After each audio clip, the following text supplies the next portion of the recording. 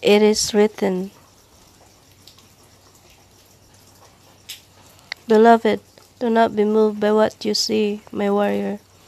Maintain your stance, keep your eyes upon me, be moved by my word only.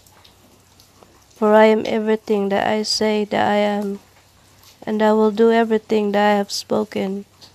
No word shall return to me empty and void. It will accomplish that to which it was sent. Nothing can stand against your God. You are in me, and I in you. You are my intercessory warriors. When you speak and pray, believe that it is finished. Come into agreement with my word.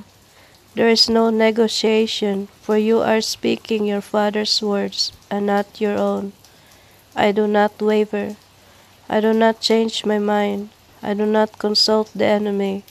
I command, direct, and decree, and so shall you, my warrior bride. Do not be silent in battle, my child. When the devil comes to confront you, tell him it is written. Announce your identity. You are my son, my daughter, made in my image. He will know that he is not up against you, but me. I have your back, beloved. You fight from a place of victory. You are telling the enemy that you yield your own will to mine. Tell the devil to get behind me, Satan, and he must flee. Having done all, stand, my love. Stand on my word, and I shall send angels to minister to you after every battle. I will contend with those who contend with you. Do not fear, beloved, but rise up, knowing who you are in me. Your feet are on the rock, and you shall not be moved.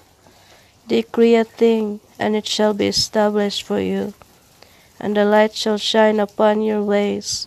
You shall not need to fight in this battle. Say yourself, stand still, and see the salvation of the Lord. Fear not, nor be dismayed. Tomorrow go out against the enemy, for the Lord will be with you. Have not I commanded you? Be strong and courageous, be not afraid. The Lord your God is with you wherever you go. Joshua 1:9. Have I not commanded you? Be strong and courageous. Do not be frightened and do not be dismayed, for the Lord your God is with you wherever you go. Matthew 28:19. Therefore go and make disciples of all nations, baptizing them in the name of the Father, and of the Son, and of the Holy Spirit, and teaching them to obey all that I have commanded you. And surely I am with you always, to the very end of the age. 2 Chronicles 20:17. You need not fight in this battle. Station yourselves. Stand and see the salvation of the Lord on your behalf. Do not fear or be dismayed. Tomorrow go out to face them, for the Lord is with you. Job 22:28. You shall also decree a thing, and it shall be established for you, and the light shall shine upon your ways.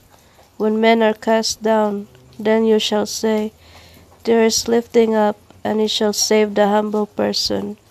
He shall deliver the innocent man, and is delivered by the pureness of your hands.